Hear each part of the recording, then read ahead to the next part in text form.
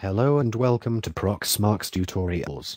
I am Computerized William, and in this video I will show you the installation of a Windows 2016 server on Proxmox VE. In order to create a new virtual machine, just log into your Proxmox VE admin interface and click on Create VM. Choose the node, and enter a name for your new VM. Click Next. As OS type, choose Windows 10 over 2016. Click Next. Select the Windows 2016 installation ISO, and click Next. For the hard disk, choose SCSI and a VM storage. I go for a local ZFS storage for this demo, therefore I use the default cache settings and I activate discard. If you want to know more about all these settings, just click on Help and read more in our reference docu. It will open in a new window.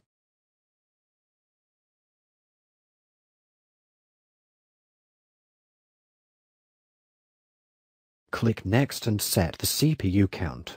I choose 6 cores. Click Next.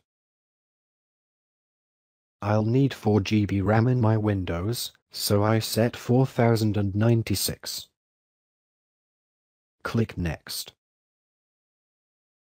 For the network, set Vertio for best performance. And click Next.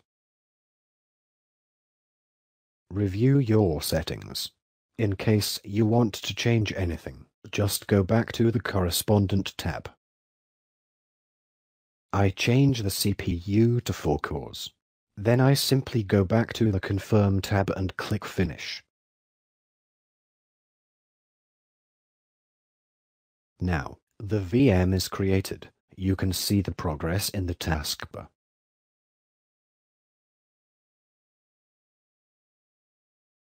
The VM 129 now shows up in the tree. Here, select the new virtual machine.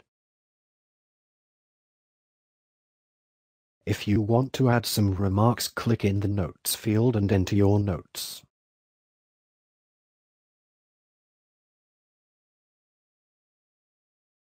Go to the Hardware tab and add the Vertio driver ISO.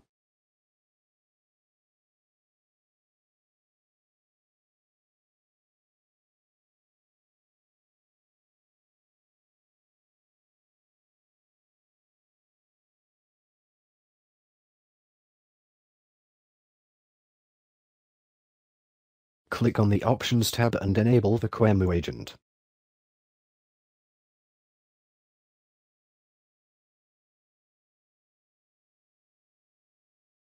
Now you can start the VM, and on the console you can follow the Windows installation wizard.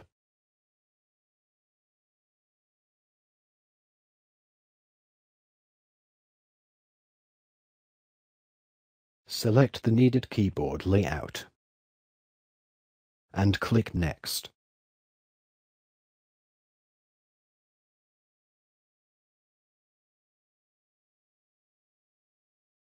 As I do not want to enter the license key right now, I choose to do it later. In the next step, choose the Windows variant. I go for 2016 Standard with Desktop, and click Next. And accept the license terms. Choose Custom Install and load the right Vertio SCSI driver from the ISO.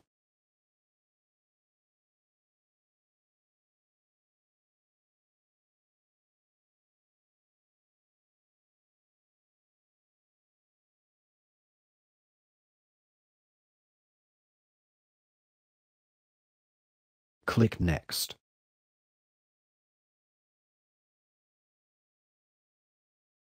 Confirm the installation disk, and click Next. Windows now will start the installation. This will take a few minutes, depending on your hardware.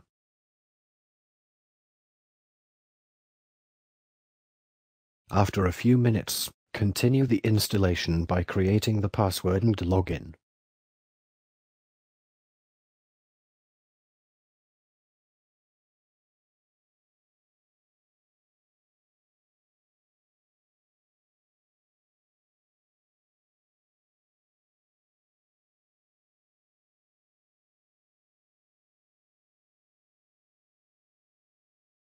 Now, open the Computer Management and go to the Device Manager.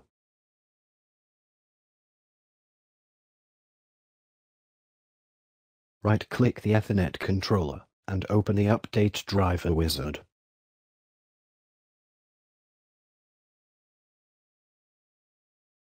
Browse for the Virtio network driver.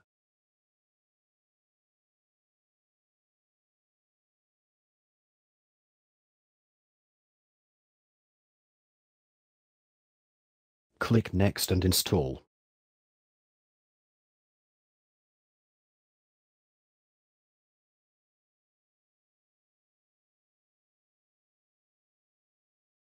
Do the same for the next PCI devices. The first is the Virtio Balloon device.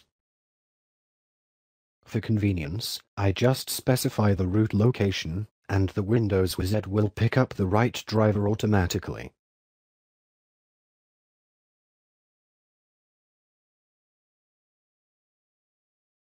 And last but not least, select the Virtio serial device used for QEMU guest agent communication.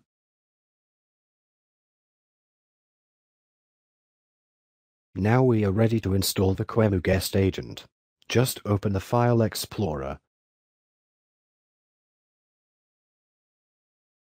Navigate to the guest agent and double-click the installation file.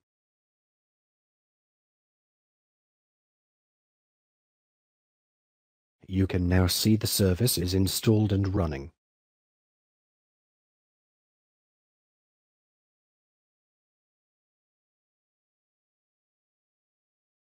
Finally, we can install the ballooning service.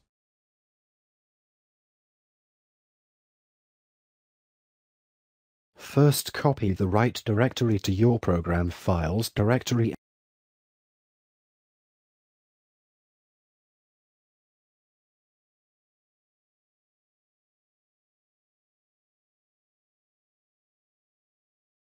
And rename it to Balloon. Open the command line and navigate to this directory.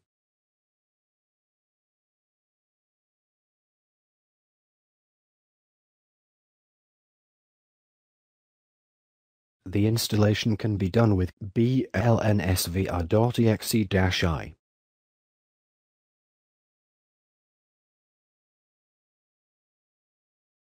Do a refresh. And you will see the new balloon service.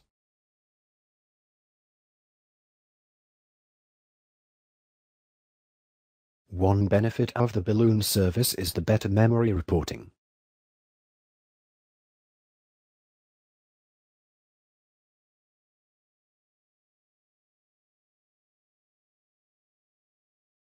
Open the Windows Task Manager and compare the used memory with the value on the Proxmox V interface. This should be identical. If you stop the balloon service, you will see the difference.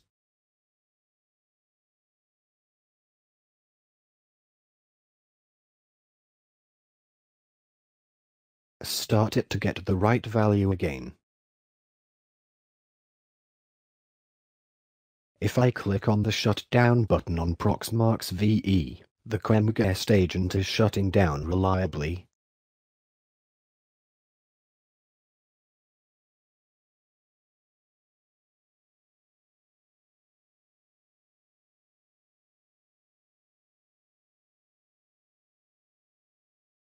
I hope the video could help you to install Windows 2016 Server on Proxmox VE. Thanks for watching.